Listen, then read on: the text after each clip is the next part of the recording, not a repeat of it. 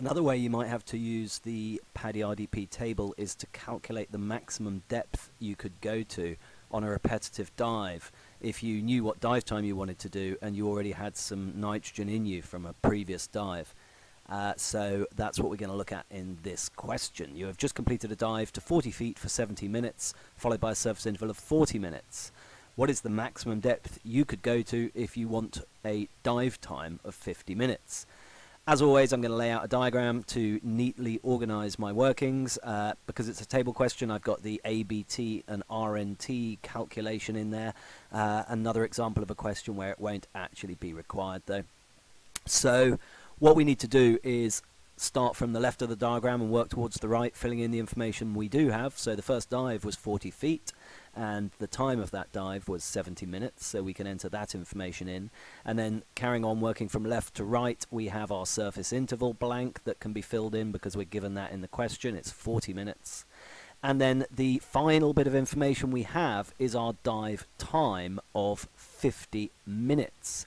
So where are we going to put that? Well, it doesn't really matter whether you put it in actual bottom time or total bottom time. We'll have the information in the right place to answer the question when we need it. So focusing now on that first dive, going back and working through the diagram from left to right, we've got a 40-foot dive for 70 minutes and a blank for pressure group. We need to find that pressure group using side 1 of the table. So looking at our table, finding the 40 feet column, we can scroll down that until we find our dive time, which was 70 minutes.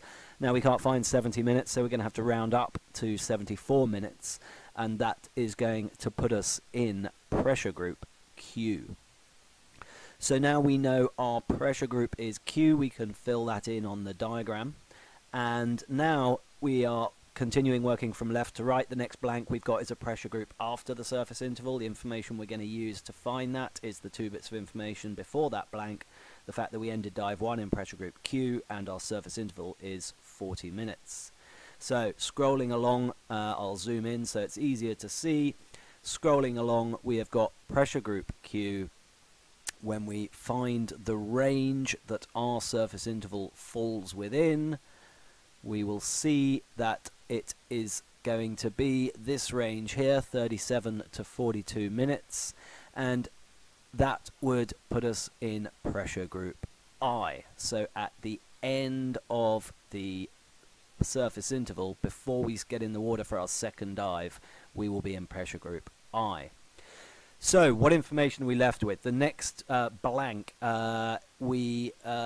we've only got one new bit of information. We've got pressure group I and then we've got a blank. So somehow we've got to use the information that comes after that blank, which we can do on side 2 of the table.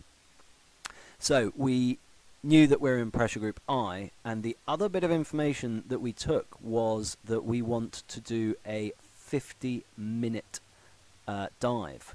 So how are we going to find the depth here?